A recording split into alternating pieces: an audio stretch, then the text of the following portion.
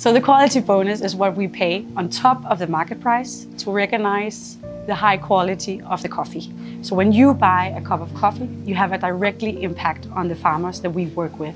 Hi, I'm Peter Dupont. I'm co-founder of Coffee Collective, a company we started in 2007 with the goal of making better quality and conducting business in a responsible manner, paying better prices to the farmers. We're sharing a really nice coffee from Kieni Cooperative in Kenya. And Sue, how much do we charge for such a coffee in the shops? For this setup, it would be 50 crowns in the shop.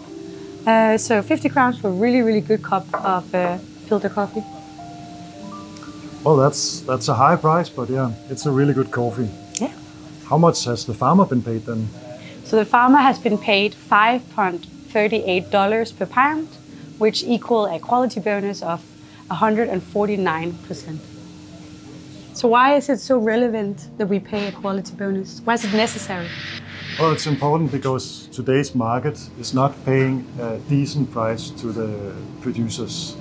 The farmers are simply paid at low prices that they're not even able to cover their cost of production.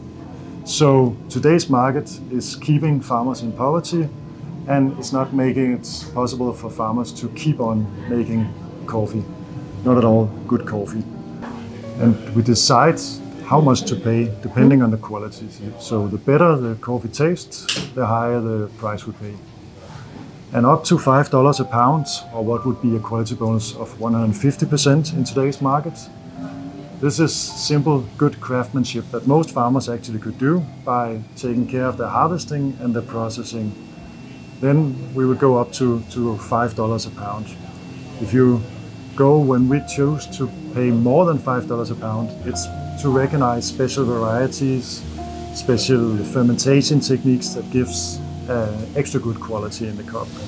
So when you go out and buy a good cup of coffee and pay a good price for it, you deserve to know that the farmers has been paid well. And by asking where you buy the coffee, what the farmer has been paid, you can help pushing the market in a better direction for the coffee farmers.